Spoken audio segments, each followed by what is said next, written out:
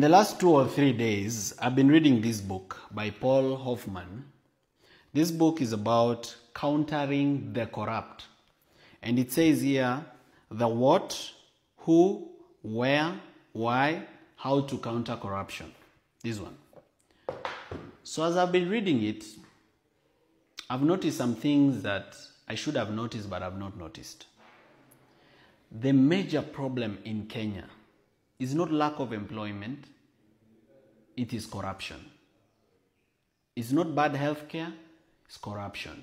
It is corruption that causes bad healthcare. It is corruption that causes lack of employment because it takes away opportunities meant for the unemployed. So all these problems, including, farmers not being able to get their dues or farming not being able to be profitable, it all stems from corruption.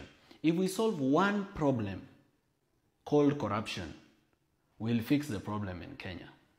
So now, let's go to class. So we have a problem. I'll ask my cameraman to come closer. This problem is called corruption. Sindio? Aya. Corruption is equals William Ruto.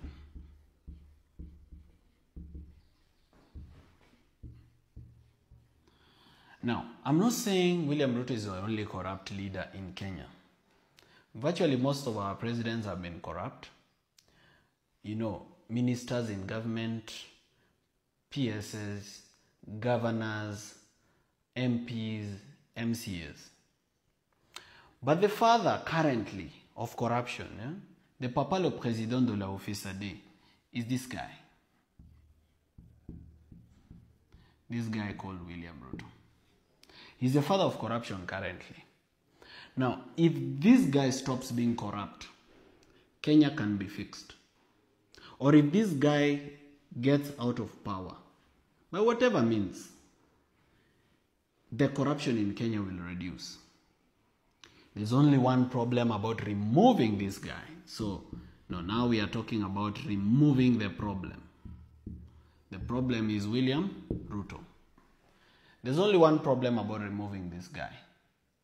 Removing this guy is dealing with the symptoms of a disease without dealing with the root cause. Ni kama kukunywa painkiller.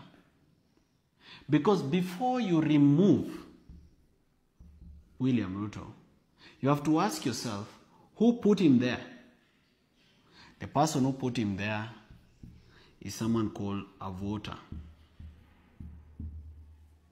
Now, if you remove William Ruto without fixing this guy called the voter, you will bring another Ruto called William Ruto. If you remove William Ruto without fixing this guy called the voter, you bring another guy called William Ruto Pro Max. Ukitoa William Ruto bila kufixi shida, you'll have a William Ruto Pro Max. Because we are a democracy, and a democracy is organized according to democratic election. That means a president is elected by the voters. If the president is corrupt, it's because the voters wanted it that way. In fact, the 7 million voters cannot say that what I ordered versus what I received. What they ordered is exactly what they received. So then we've known that the problem is the voter. This voter has many problems. This voter, some of them voted because of tribalism. So there are Kalenjins who voted because Ruto is a Kalenjin. There are Kikuyus who voted because Ruto had a running mate who is a Kikuyu, who is Gachagua. So tribalism is a big problem here. All right? Number 2, about this voter, is the problem of bribery. Kuhongwa. And here we are talking about lessors, We are talking about wheelbarrows. We are talking about cash and other gifts. All right? Now, these are the majority of the voters. Now, William Ruto did not start being corrupt when he won the presidential election. He was corrupt from the beginning. People knew he is corrupt. They knew his role at the ICC, but they still voted for him. So what is wrong with these people who still voted for this guy, expecting the best out of the worst? It means to fix Kenya's problem, we must fix the Kenyans. To fix Kenya's problem, we must fix the Kenyans. Why do I say so? You see, in every corruption scandal, there is a lawyer, there's an accountant, there's a bank teller.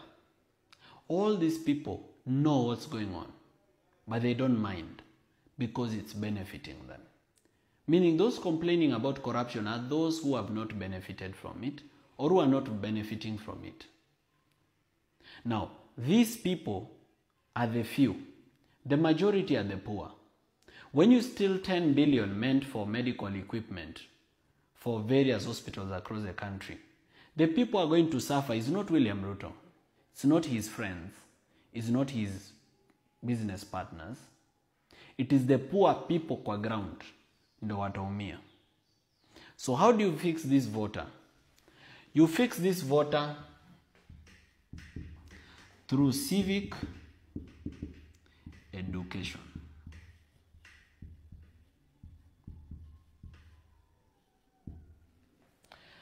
The only way to fix this voter is to educate them, to open their eyes. And sometimes some of the things you're telling them are obvious. They are things that they already know, but you just need to tell them again. That is why I'm always focused on civic education more than protests. Umeanza kunielewa sasa? Jo wengine wenu hamunielewangi. Mnashindonga ni nini mbaya na mimi. Sasa today I want to explain to you my thinking. The reason I'm usually focused on civic education more than protest, street protest, is because civic education will fix the problem. Protest may not fix the problem because you might remove this problem and replace with William Ruto Pro Max, a bigger problem. Why? Because you've not fixed the voter. All right? Even if a military general takes over through a coup or anything, they can be William Ruto Pro Max. All right? So now, this civic education, how do we do it? One way is the Vampire Diaries. What the Vampire Diaries does is it shows Kenyans how corruption affects them. Simple.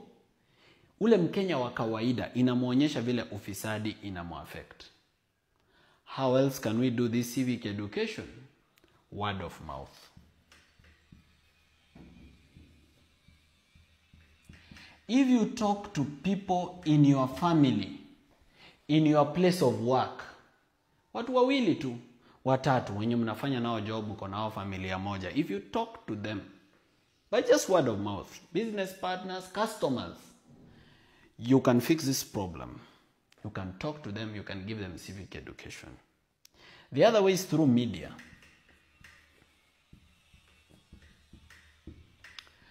This media has a problem. You might realize that lately, I don't go to TV so much.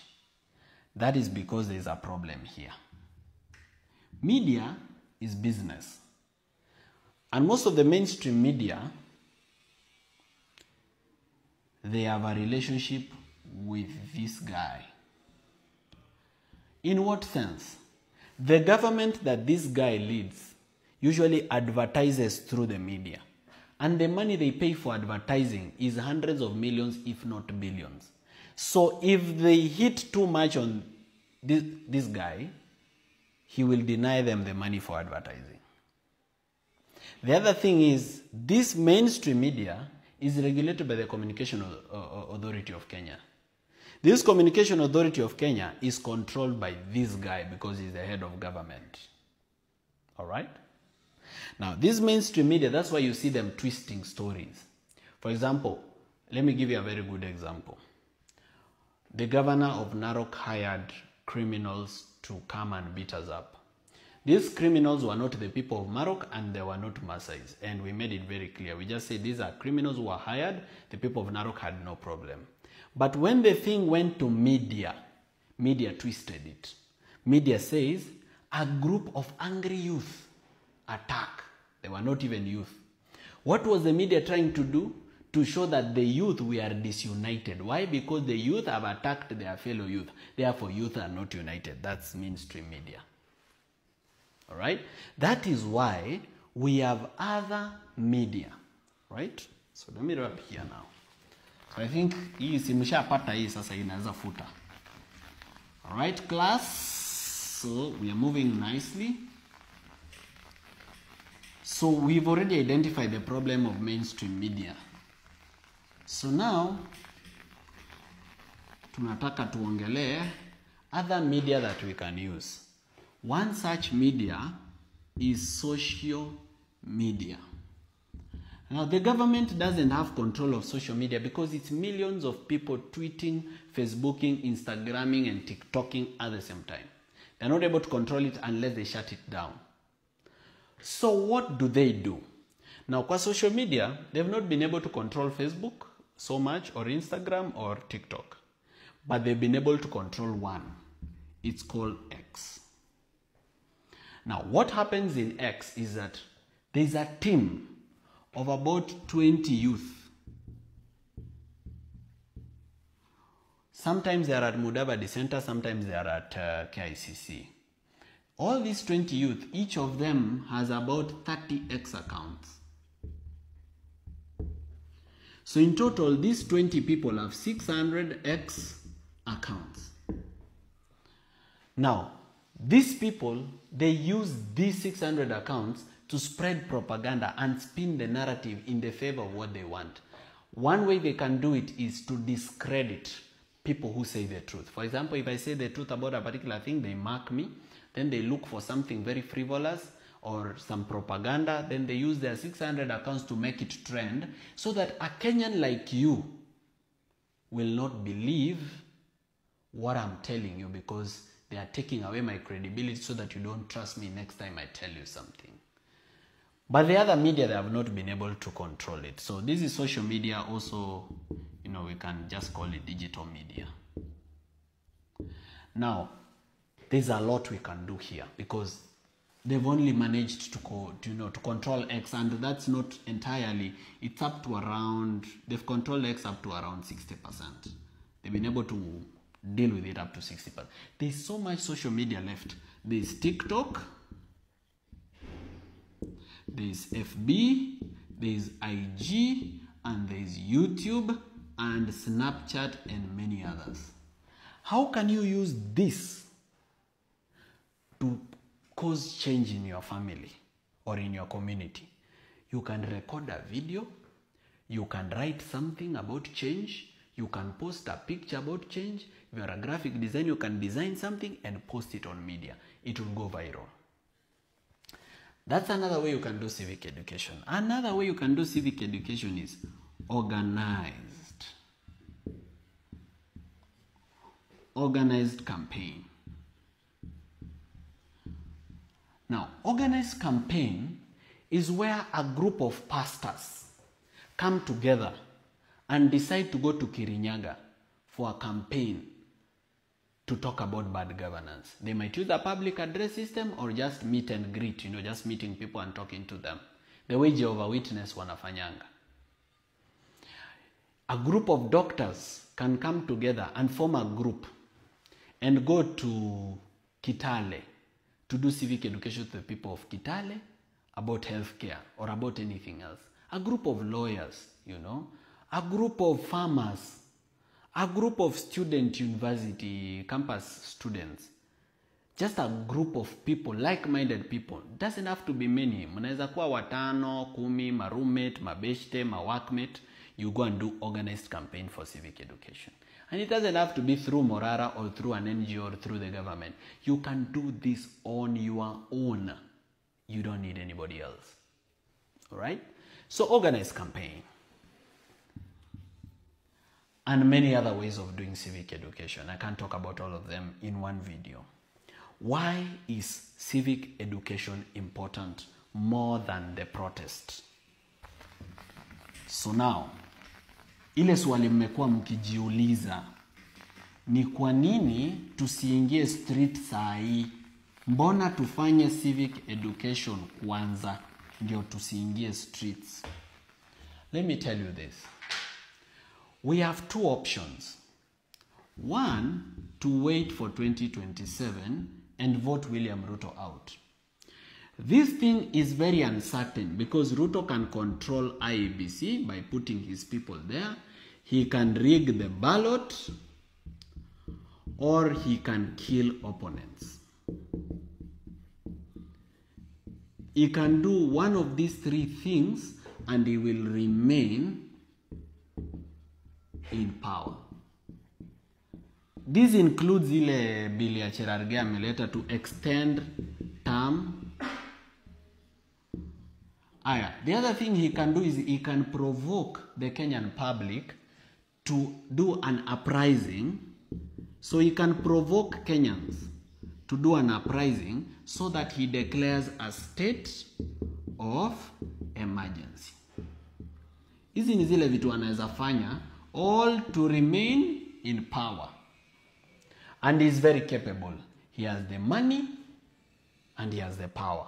And he has parliament and judiciary and many other institutions. So he is able to do it. So this 2027 is not a sure bet. We are not even sure whether that election is there because we are dealing with William Ruto.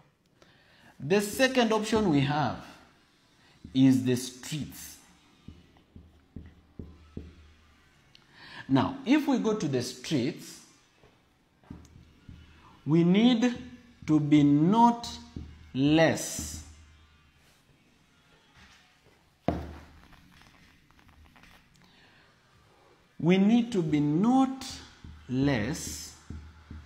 than 1 million people.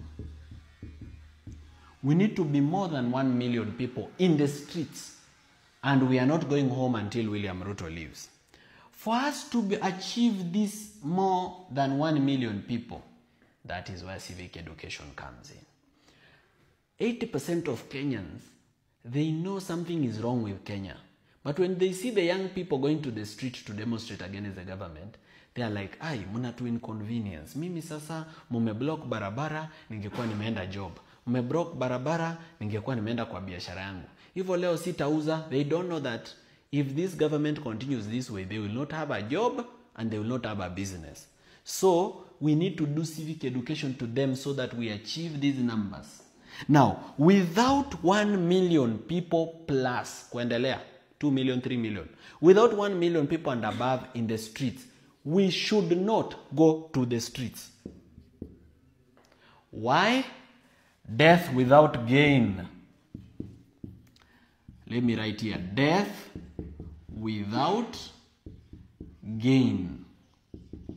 Now, wengi wenu umeniambia, Morara, tuite tu maandamano. Tuko ready kuenda. We tuambie tu siku. Sisi tutatokezea. I know mnataka kutokezea. But nikipima hesabu zangu, nyinyi wenye mtatokezea, hamko wengi sana. Hamjafika ile namba inahitajika. Ndio maana sijawaita. Mko willing, lakini hamtoshi. Can you now take that energy yenye mko nayo ya kukuja kwa street, muende mchukue wenzenu? That's why I went to Narok. I went to look for new ambassadors wenye wanaweza to join when we call for this. So death without gain namaanisha watu watakufa na tutalose. Watu watauawa because Ruto will use lethal force. Utapiga risasi, wataabduct, tutafanya vitu mingi. And I don't want to die without gain. Sitaki kufa kama sija achieve chenye nataka kufanya. That's why I don't want to die for free. I want to die for something. That's why I don't want to go to the streets without the numbers. The numbers to achieve whatever has taken us to the streets. All right. Now, To achieve these streets, we've agreed we need civic education.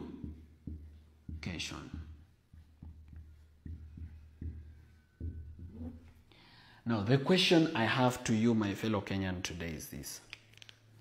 You have complained about the state of healthcare. I've heard you. You have complained about bad governance. You have complained about agriculture. You have complained about all these things. My question is this. Are you willing to do something for change? Or do you just want to be a keyboard warrior, always complaining on social media and in small gatherings? Are you ready to do the little? As a government official, are you willing to help? By even just leaking some documents so that Kenyans can know how their money is getting lost. If you're willing to do something small towards this change, then I'm together with you. If you're not willing to do anything towards this, then I'm not with you. Thank you. See you in the next lesson.